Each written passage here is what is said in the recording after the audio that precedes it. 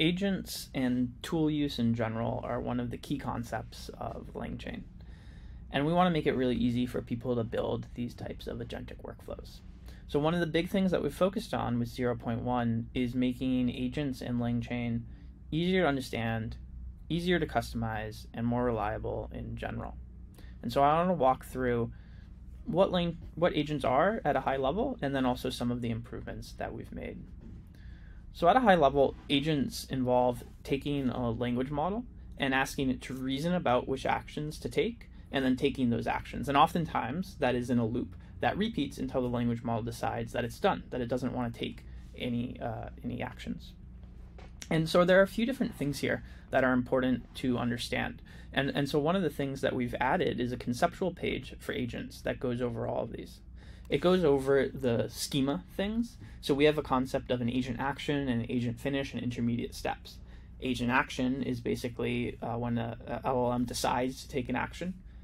An agent finish is when it decides to respond. And then intermediate steps are basically the action and the observation from that action that have happened previously. And so we explain that in some detail here. We then cover what an agent is. An agent basically takes in some inputs as well as any intermediate steps that have already happened and decides what to do next. We then have a concept of tools and toolkits, and these are basically representations of actions that a language model can take, along with the function for actually taking those actions. So it's basically the schema definition for what should go into a function and the function itself.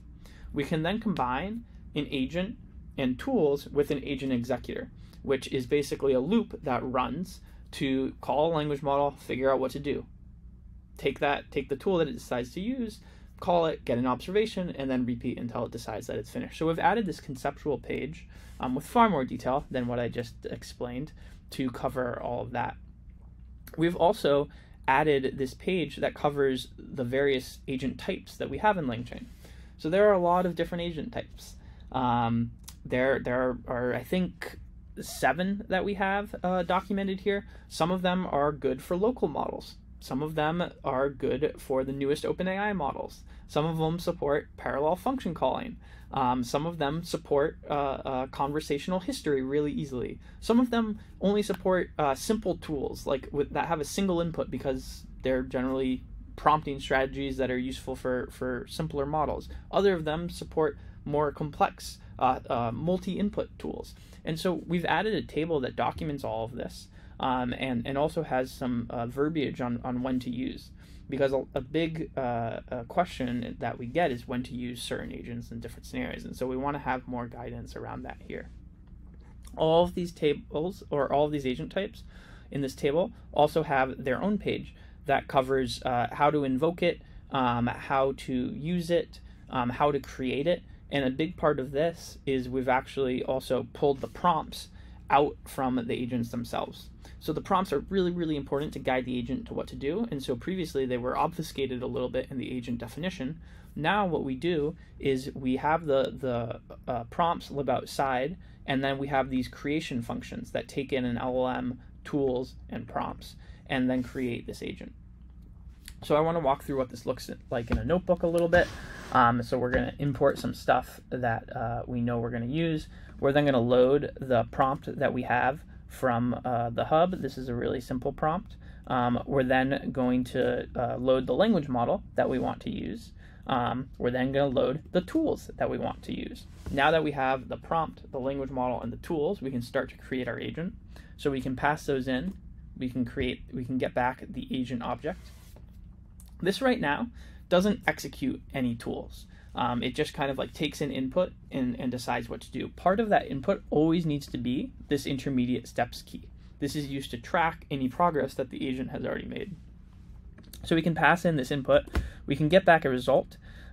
We can see that this result, if we want to look at the full result, we can see that this is an agent action thing. And it's saying, hey, you should call this tool with this input. But again, this isn't actually doing anything. So if we call this again, this is stateless. If we call this again, it'll give us back the same thing because we haven't actually executed anything. In order to execute it, we need to use the agent executor. So here we pass in agent and we pass in tools. And now when we evoke it, it will do things under the hood and return a response. And so we get back this response. If we go to Langsmith, we can see exactly what's going on under the hood. So we go here, we can see the agent executor, and we can see that there's basically 3 important calls that it makes. First, it makes a call to OpenAI. It has this tool that it's using because we're using the OpenAI function calling agent. So it has this function definition here. It's got the prompt here. Again, as you can see, we're using a really simple prompt. And then it's outputting this function call thing.